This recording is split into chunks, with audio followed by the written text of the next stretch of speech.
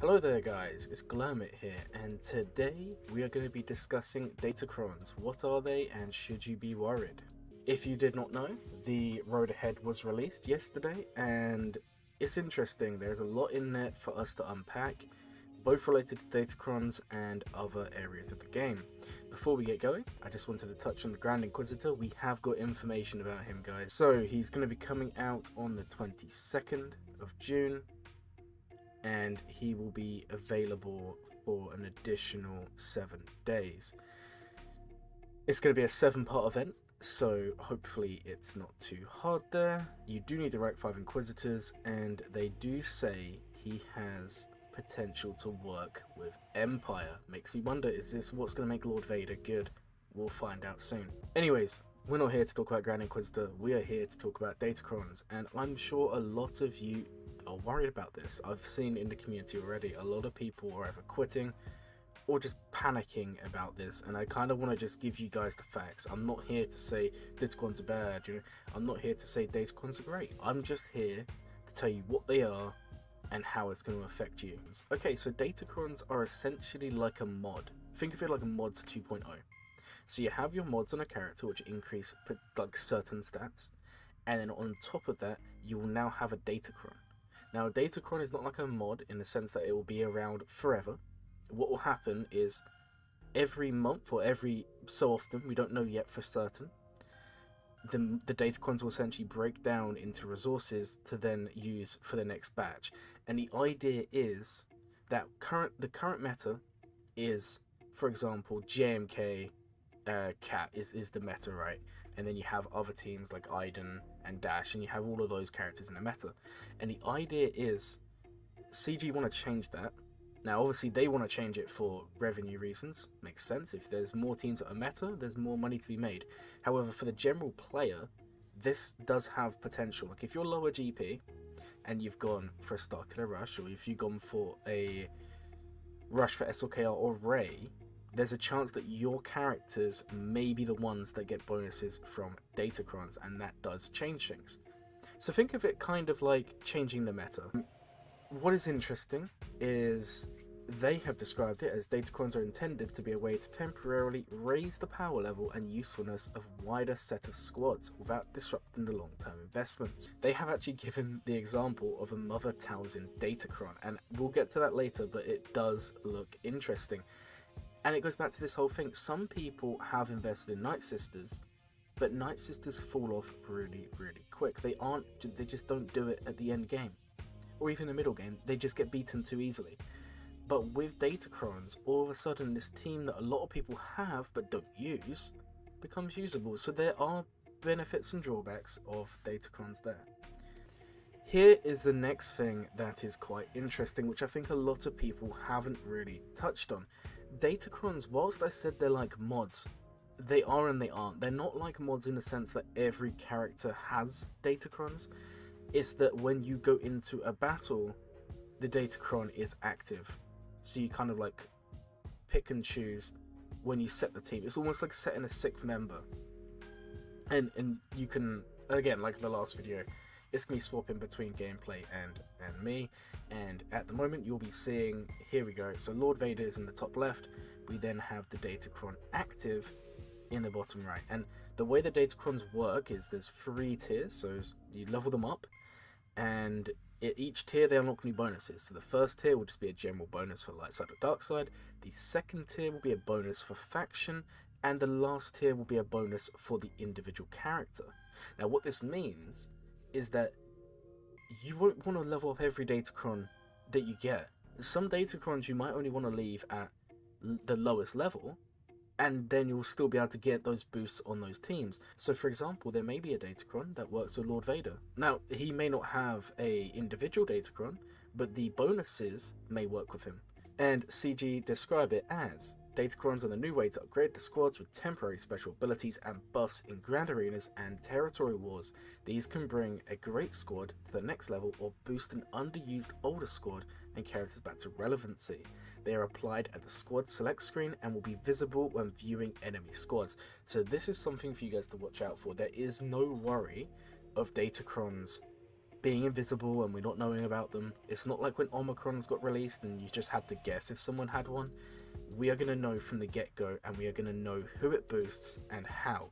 And they give the example here of the Inquisitors. Now the Inquisitor one, it is a level 9 Datacron. So like we said, level 3 Datacrons is the boost for the light side dark side. Level 6 Datacrons are the boost for the faction, and level 9 are the boost for the characters. In this example, Fifth Brother is the individual character that sees a boost. So here we can see what a Datacron does. We've got the level 3 unlocked, and like I said earlier, you might not actually want to upgrade them to max. That just depends on how common Datacrons are and how accessible they are as well. So the example given here is that it affects Darkside allies, and whenever a Darkside ally stuns or dazes an enemy, they recover 10% health and protection. Now that Datacron on itself could make a team very, very useful. You know, dazes, stuns, all of those fun things. I could see that working in like a Palpatine team, for example, with the stuns. So there are potential for Datacrons with low investment to make an average team or a good team even better. And here is an example of a Datacron in detail. So at level 1, it gained 16% tenacity. At level 2, it gained 18% potency. At level 3, we gain the whenever a light side ally dazes or stuns an enemy, they recover health and protection. And it doesn't show the level 4, 5, 6, 7, 8 or 9. But the interesting thing is on the right hand side, as you can see here, you can actually see the details of what can be unlocked and what can't. So in this example, it's saying it can target health, protection, crit damage, potency, tenacity, or health steal. Now these are very, very interesting, and they can definitely change teams. And if we look in the bottom right, you can see that we're not even using credits, we're using a new currency on top of the new materials. You can only equip your level 1 to 3 Datacrons if you have a Gear 13 character. You need Relic 1 to 3. Now if you want to equip a level 4 to 8 Datacron, you need a Relic 5, and level 9 Datacrons are only available to be used on Relic 7 characters or higher. Now this is very important, and this is why you really need to fill out your teams. If you're planning a roster, you need to make sure you fill out your teams. And this is why the Datacrons are going to become more effective later game, because we're going to have more of these teams to apply them to. The problem here that I can see is if you're very early game and someone has two Gear 13 teams, they could apply 2 Datacrons to that team. The interesting thing is it doesn't say the Datacron doesn't affect the team. I think you still equip it the same way, but what will happen is the Datacron just won't affect certain characters in the team, if that makes sense to you guys. And CG have explained this here. This means that a squad may not get all the bonus stats, but as long as everyone besides the character targeted in level 9 is at Relic 5 and the target character is Relic 7, the targeted character will get the level 9 bonus mechanics. So yes, it kind of, you put it in, and what happens is the Datacron will affect the team, but if a character individually doesn't meet these requirements, they will just not get the bonuses. Now this is very interesting, because once I show you the list of characters who are affected by these for the upcoming one, you will see that now you can really prioritize who gets those higher relics and who doesn't. If a character doesn't get these big bonuses from the max level, and you don't have them at high relics, there's no reason to change them. The other interesting thing here is, say you use characters outside of their factions, like for example Gideon may be used in different factions, there is a reason to leave him at Relic 3, and the reason being you can save resources and he will still gain the dark side light side bonuses, but he just won't gain the faction bonuses. And here we have a more detailed Datacron. So over here we have the level 5, 6, 7, 8 and 9, and we can see the level 6 bonus is a faction bonus, and the example they've given us is whenever an Inquisitorious ally starts their turn with fewer than 2 buffs, all allies gain 15% turn meter. Next up, we have another example of a Datacron, and this one's being used with Lord Vader. Now the level 3 bonus is whenever a dark side ally starts their turn with at least 3 buffs that can be dispelled, they gain 5% offense stacking until the end of the encounter. And the second one is an Inquisitor one, and whenever Inquisitor allies start their turn with at least 2 debuffs that can be dispelled, they have a 65% chance to dispel all debuffs on themselves. I will look at this, and this is an example of a Datacron that I don't think would work with the suggestion they've given. So you'd have to really plan and adapt the Datacrons as you go along. Really look at them and try and understand the team you're using and why you would want to use that with them. So here we have a little section on the currency, which is called the data cache. And the currency does not change between Datacrons. All Datacrons use the same currency, which is a nice thing to know. And here we have a few examples of Datacrons. I'm sure there's going to be more when they release these, so this is not a final statement on this. However, the ones they've given are whenever a dark side character starts their turn with at least 2 buffs that can be dispelled, they gain the offense stacking. The second one is the one we've spoken about a few times, which is about dazes. And on light side, this one is quite interesting, I find. Whenever a light side character allies start their turn, for each enemy with fewer than 4 debuffs, that ally gains 30% potency until the end of their turn. I find that very interesting, and I think there's a lot that can be done there. And then we have some faction specific bonuses. Galactic Republic, at the start of the encounter and the end of their turn, Galactic Republic allies gain 1 stack of Retaliate for 3 turns, which can't be copied, dispelled, or prevented. Retaliates when damaged by an attack, deal 20% of the damage received per stack. Whenever Galactic Republic characters' allies inflict stagger or stun on an enemy, they deal bonus damage equal to 35% of that enemy's max health. That is another Datacron buff right there. And finally, they give the example of whenever a Galactic Republic ally grants a buff to another ally, that ally gains 10% turn meter once per turn. And this is where the RNG can set in. If you are looking for a Datacron to use with JMK, you would not take that final one to the max level. And the reason being, if that landed on JMK, the middle one or the level 5 upgrade would not work with him because his team is immune to all turn meter changes. So this is something you guys need to think about when you're doing these and you're trying to save resources. It's not going to be a matter of, oh, I've unlocked a Datacron, let's take it from level 1 to level 7. It's going to be really about thinking, do I actually benefit from unlocking the level 7 for this character? And I've seen some of the characters that are available here. Ayala Sakura, JMK. Now Ayala Sakura would be an interesting one for this, but JMK would just not work. And here is an example for Mother Talzin. Like I said, I am very hyped for this one. So they've also given one for Ayala Sakura. So these are just examples. We know JMK's one, so we'll see if that pops up down here as well. For Sakura, whenever an ally recovers protection, she gains foresight for 1 turn, and whenever an enemy is stunned, she takes a bonus turn. And the interesting thing is, these are separate Datacrons. You might want to use one in one place, and you might want to use the other somewhere else. There is the option to swap these. And next we have Mother Talzin, and some of these are really, really fun. So the first one is allies revived by the Great Mother recover an additional 50% health and are not defeated after resisting. And next up we have at the start of each of Mother Talzin's turns, they reset their cooldowns and lose 5% health for each turn the ability was reduced. And Mother Talzin can't be defeated this way. And finally, whenever another ally attacks during Mother Talzin's turn, Mother Talzin and that ally gain 25% turn meter. There is a lot of potential here. And next up, and this is the interesting part of all of this, you can re-roll your Datacrons. So if you don't like one of the 3 big buffs it gives you, you have the possibility to re-roll them. Now, we don't particularly know how to re-roll them, and that information is not widely available to us. It is, however, said that the re-roll will not refund you the material, so I'm assuming it's a material input to re-roll, and it just doesn't tell us that information. And here we have 3 examples, or 2 rerolls for the one you already have. So it's saying the one we have here is whenever a light side ally starts their turn for these 3 buffs that can be dispelled, they gain 5% offense, stacking until the end of the encounter.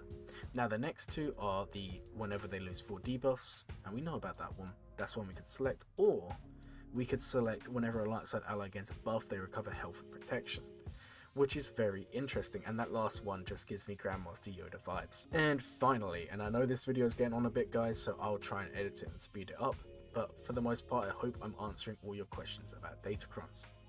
So the final section of this is going to be about how do we get these Datacrons. You know, we've spoken about what they are and all of that fun stuff, but how do we actually access them? Well, to begin with, Datacrons will be available from Conquest in each sector, so that is the first avenue to get them. Secondly, Datacrons will have a store, a bit like the shipment store and the crystal store. We'll be able to buy Datacrons. And finally, they will be available in packs. Now this is both paid packs and free packs. Now I've seen a lot of people speculating that this is the end for a lot of people and that the whales will come supreme and can take over the world or something like that. No, I don't think that's what's going to happen. I may be wrong. But my opinion is that it's going to be like Satyrs. I think the majority, like 80% of all of these, is going to be in Conquest. And then the majority of the rest of them that you'll get, the 20%, will be from shipments. And finally, I'm going to assume that the packs will not be every day. I think the packs will come and go like the mod packs and like the Zeta packs. The interesting thing here is that it really incentivizes you to play Conquest. Guys, if you don't already, you should already be playing Conquest. It's important for your roster. Just unlocking those Conquest characters and trying your hardest. The thing I do like about this is that it does give normal Conquest a reason to play. The important thing here though is it does say hard mode Conquest will have better rewards than normal. However, normal mode is still going to give good Datacrons. It just means you'll have to progress towards the end of Conquest before you get those good ones. Datacrons can also be found in territory wars, weekly shipments, and daily login calendars, along with packs and bundles. We already know about this, guys. This is just the way the game is. I'm not saying it's good, I'm not saying I like it, I'm just saying just be prepared. Interestingly, they are going to be in territory wars, so I wonder what the incentive is for territory wars. Is it going to change the meta? Are we going to have people really trying to win now? I think a lot of people would agree with me when I say territory wars have become a little bit stale. I enjoy them, but I know there's a lot of you who don't. So the fact that there's now that incentive to play, because let's remember guys, these Datacrons do matter in GAC and do matter in territory war. So it is important that we take that into account. And here we go. So this is where they are being found. So the most recent set will be found primarily in Conquest, and then the rest will be in shipments, daily login calendars, and territory wars. The upgrade materials for MK1 and 2, so that is the level 1 and 2 ones, are going to be found from dismantling them, Conquest, territory wars, shipments, and calendars. The MK3 ones will be found from Conquest Hard, territory wars, dismantling Datacrons, and shipments. And remember, a lot of you are going to be saying, but this is just meaning if you're not a high GP, you're not going to have access. Remember, the Datacrons don't apply to lower relic levels anyways. So you're still going to be able to get your level 3 Datacrons, you just might not be able to get your level 5. And the currency is going to be available from Conquest, Territory Wars, and Shipments. And here we have a graphic which shows us in detail the progression of Datacrons. Now the interesting thing here is they really want to keep the meta changing. So you'll have in total 3 Datacrons active at one time. And after the 3 periods, that first one will be dismantled, it will be gone. But then during that, we already have a second and third Datacron introduced. So what this does is it just keeps things fresh. And let me just remind you guys, these are 3-month periods, that's what we would assume. It may be longer, it may be shorter. But it's not like it's a 1-week thing and it's gone. The other thing is we don't know how accessible these Datacrons are. So we need to take into account the fact that we can dismantle them and gain back some of those resources and put them into new ones could be interesting. And the next thing is, we have to remember that these Datacrons are probably going to be boosting newer characters that get released. So by being able to unlock them, you might be able to use your Gear 3 Inquisitors and GAC. You might be able to use your Galactic Republic if you don't have them working. The idea is the meta will always be shifting. And here we go. So these are the actual dates they've given. Now these are subject to change, like I've said. The dates they have given are June the 14th through to September the 4th. So that is the first Datacron set. The second one will be the July 11th to October the 2nd. And I know this video is taking a while, but I really want to make this in depth. It may turn out to be a 20 to 30 minute video, and I do really apologize, guys, but I just want to make sure you all have all the information possible. Look, I get it. It's worrying. Datacrons are scary. They are a big change. It was like it with mods. It was like it with other stuff. It is scary. But I'm just trying to give you guys the information. Now, if you want to hear my opinion, I'm mixed. I like some of it. I don't like the other stuff. But we aren't here to discuss whether I like it or whether the game's dying. I'm just here to give you the information you need to take advantage of these changes. And I hope you guys can understand that. So, we're going to continue talking here, and we're going to look at some of these stats. Now, this is in the spoiler section, so these are potentially what we're going to see. So, we're seeing bonuses to health, protection, crit damage, potency, tenacity, and health steal. I really like the health steal changes. I think that could be very interesting. I can see characters like veteran Han Solo becoming meta with these changes potentially. We just don't know yet. Next up, we have the level 4 to 5 bonuses, and they are health, protection, crit damage, potency, tenacity, and health steal again. But there is such a high potential to get like 100 to 150% health steal with these Datacron changes. Now, the other interesting thing is it has actually made it clear that when you re-roll, you're re-rolling the level 3, 5, and 9 bonus modifiers. You're not actually re-rolling the stat modifiers. So again, like with upgrading mods, you might see these secondary stats and not like the Datacron. For example, if you're rolling potency twice and you're rolling it for a team that doesn't need potency, then why are you investing in the Datacron? Just think with your minds, guys. When you're doing this, just think for a second. Does this work for the team I need? And this is more of something for lower game players. You might only have one team that can use a Datacron, so you really need to think about what you're upgrading and why. Next up, we have some of the dark side mechanics here. So we've got a few here. We've got whenever dark side allies start their turn with at least 3 buffs that can be expelled, they gain 5% offense stacking. We have seen this one. And next up, we've got the health and protection. We've also seen that one. Then we've got the days. We've also seen that one. This seems to be a trend, guys. Okay, here we go. Here's a new one we have not seen. Whenever a dark side ally inflicts at least 4 debuffs in a turn, they have a 10% chance to reduce their cooldowns by 1. For each debuff they inflicted that turn. I'm telling you now, guys, that is huge for Lord Vader. If you have Lord Vader, you get this Datacron. Trust me, it's a win.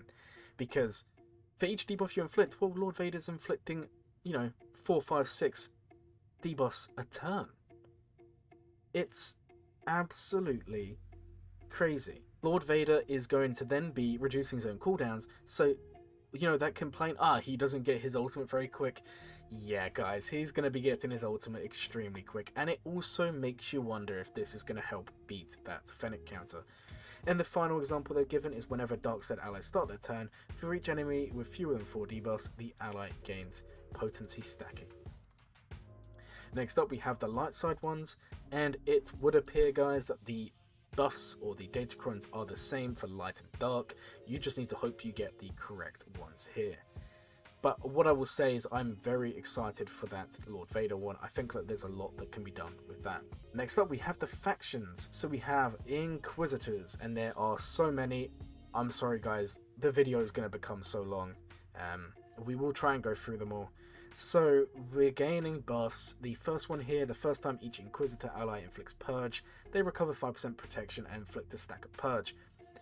Until the end of the encounter, this can't be evaded.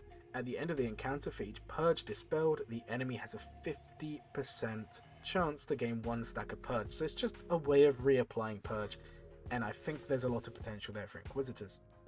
Next up, we have Retaliate, which is a buff you're gaining for your Inquisitors. So we are introducing new buffs, and this is going to be interesting for how things work. And this new buff, when damaged by an attack, deal 20% of the damage received per stack to the attacker.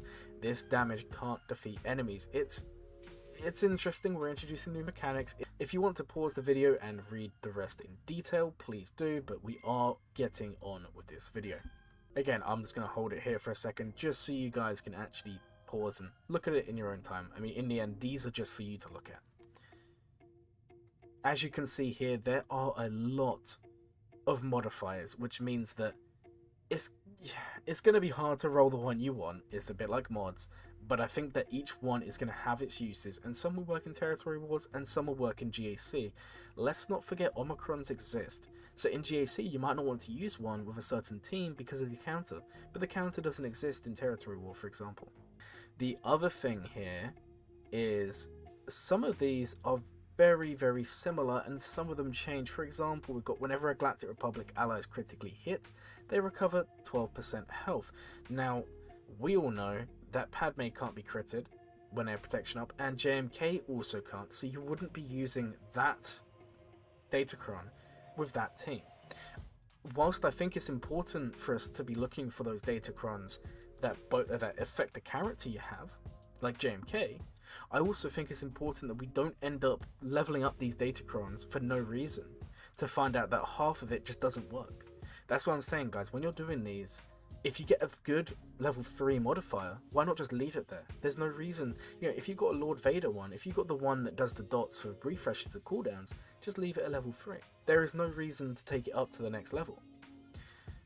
Now, there is obviously a reason to do it for JMK or those sorts of characters, but what I'm saying is be selective. Try and manage your resources correctly, and if you do that, I think you can make Datacrons very effective in your roster. I think the problem is going to be when people just level all of these up to level 9, and some of these, one, you might not have the characters high enough relic to use, let's just take that into account, and two, the leader and the middle ability just may not benefit you at all, so just make sure you're a bit selective with leveling.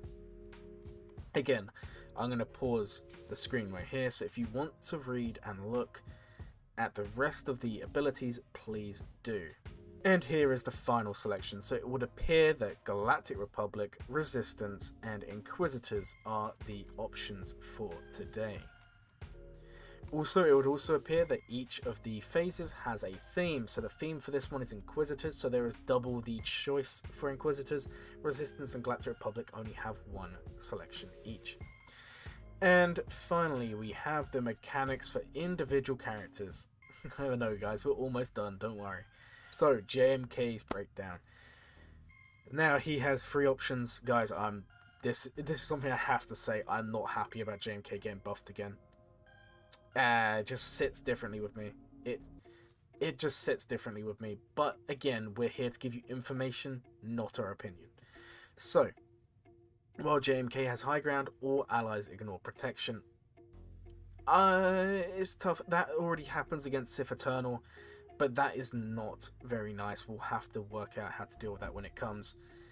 Next up, JMK has plus 5% max health and max protection per relic amplifier, and damage they receive is decreased by 15%. And finally, the first time each turn Jedi Master Kenobi gains ultimate charge, they gain an additional 6%. What I think this will do is change the meta so you actually put JMK on offense. The reason being, I feel like if your opponent has JMK Cat and you know they set them on defense, you're going to have to switch them around. The other thing is, I don't think this changes the non-Geo counters to JMK without Cat, because Gas can't have health damaged anyway, so why does it matter? Then we have Resistance Trooper. Remember, guys, these characters need to be R7 for these to activate. So you might see this one, the Resistance Trooper, and you might actually say, hey, why do I want that? And good question, you might not want it. But you can make that decision as you go along. So here we have Resistance Trooper. Whenever another ally is defeated, Resistance Trooper takes a bonus turn and their cooldowns are reset. That's option 1. And option 2 is whenever an ally recovers protection, Resistance Trooper gains Foresight for 1 turn. Are these both games changing? Probably not. I'm going to be honest. Why would you do these? Maybe you would, and if you think you will, let me know down in the comments below. And then we have Ayala Secura, which we've looked at. Then we have Second Sister, and here I'm going to say it again. I'm going to pause the video and just have a look at these. Some of these are interesting, but I'm wary about time. This is already going to be a 25 to 30 minute video. Just pause the video if you want to see these more in detail, and always be sure, let me know any questions you have in the Discord and also in the comments below. I'm going to reply to everything. I really want to make sure that everyone watching this video fully understands Datacrons and what they can do for us. Next up we have Fifth Brother, and again, just pause the video, take a look, and there we go. And then we have Grandmaster Yoda. We knew he was going to come around.